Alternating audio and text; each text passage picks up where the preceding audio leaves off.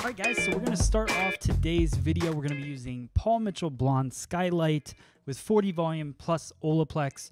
We're going to do a 1/16 of an ounce of Olaplex. It will not dilute the formula. What we're going to be doing is I have my model Grace, and we're going to be popping in some Chestnut highlights. So my goal is not to get her super bright, so I'm going to do a technique that's going to be nice and subtle, very salon friendly technique, so I think you guys will be able to use this right away on a lot of different guests. We're going to be doing some tease highlighting, but also some hand painting. So Paul Mitchell Skylight has a nice smooth feel to it. It's a clay-based lightener, so you get a smooth polish, definitely good coverage, great lift. So we're going to start off by painting, hand painting. And like I said, we're going to tease up the section. So as I work up the side, what I wanted to do is not take it all the way to her base. So I'm teasing the section, and then I'm hand painting what's left, basically mid-shaft to ends throughout there. So that's going to give it more of a diffused look. That's what the teasing does. I also don't like to tease the hair a ton. Sometimes you'll see people really tease the hair up.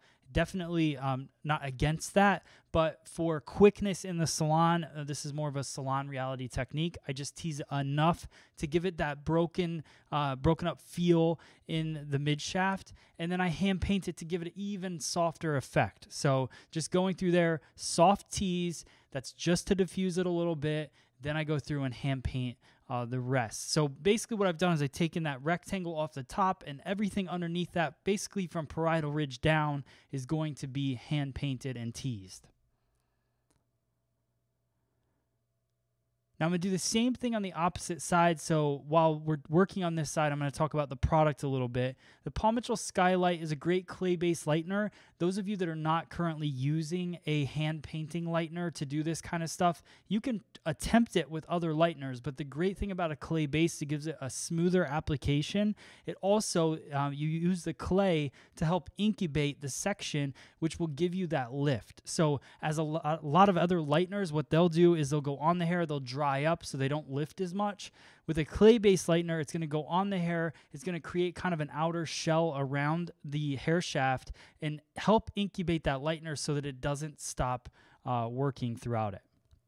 Okay, so now we're just finishing up that second panel. Again, don't do a lot of teasing. If you do a ton of teasing, you're going to spend a lot of your time in the bowl trying to get that teasing out. It doesn't make that big of a difference because we're hand painting through it.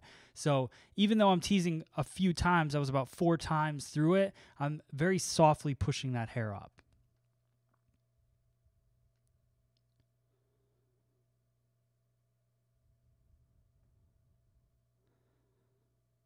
So now what I'm going to do is I'm going to take down, this is like the piece right at her part line. So what I want to do with that piece is I want it to be a nice strong chestnut color, a little bit brighter right around her face. So I'm going to take that little triangle out of the corner, and I'm going to paint right to the scalp in the very front and then feather it back off towards the back. That'll give me that nice bright pop piece, which you'll see in the end result, but you can see how it kind of fades back. Now we're going to work through the top. Like I said, this is a quick technique for in the salon. This is not something that should take you a lot of time. These are techniques that I really love doing because it has a maximum result with less time in the chair, which is great for your guests because not everybody wants to spend hours in the chair, but also not every guest wants to be completely transformed and blonde either. Some people just want to have that little pop or that little bit of richness put in their hair, and this is what the technique's going to do for us. So we're working diagonal forward throughout the very top section. So diagonal forward partings, over directing everything back. What I'm going to do is I'm going to work almost like a V shape with the lightener. So what that means is I'm going to come up a little bit higher on each end of the panel and then a little bit deeper through the middle. So the middle is not going to have as much lightener on it, which is going to give me a more shadowed effect. So now we're going to continue on through the top section, and I'm going to continue doing the same thing. So creating that V look to the highlights, maybe get a little bit brighter, a little more saturation towards the front, but you'll be able to see that V look. So see that depth in the middle, and then I paint everything else nice and high towards the top, just giving me a more shadowed effect. It's almost like back in when we would do weave foiling, which some of you guys might still do it. This is an alternative to a weave foil, a little bit more of a natural effect, but it's just not painting all of the hair blonde, allowing some of that shadowing to be in there. So the last little bit I'm going to paint, this is her fringe area. So this is really a key area, and I'm going to go much brighter on the very front. So you'll see right through that center I paint. I'm going to paint a lot of this section completely throughout, because that's going to give me that brightness in the very front of her hair.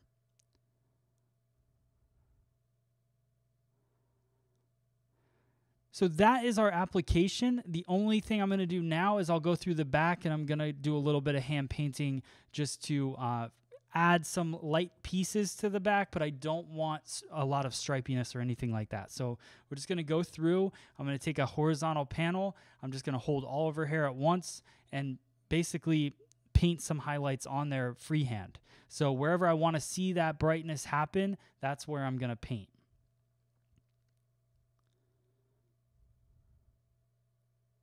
And I'll really work the product in. So we talked about saturation. The more saturation you get, the lighter your highlights are going to be. So in the very back here, I'm not giving it as heavy of saturation because I don't want it to be as bright in the back. You might see a little more product going on there, but it's also a lot bigger section.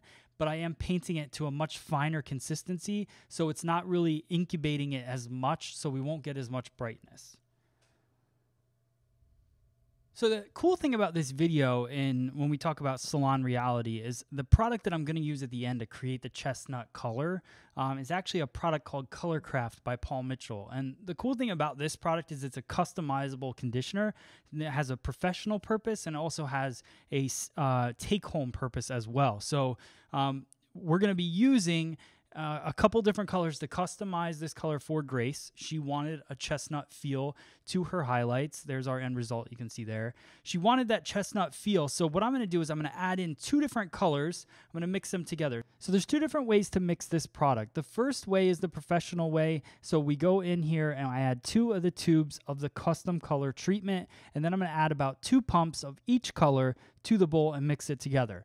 The take-home version is that bigger tub of Colorcraft custom color treatment that you see over there. I'm going to put a lot less pumps of the color, but customize it, mix it in there, and then sell it as a take-home product that my customer can take home and maintain their Colorcraft at home. So they use it in the shower. So you have a much more diluted customized version here, and then you have your take-home version as well. So what I want to do is walk you guys through that application now. So we're going to start off, we're going to rinse Grace's hair. We did put Olaplex in the formula. That's our bond multiplier. So I need to finish that process. So I rinse her hair, towel dry it, do not shampoo it.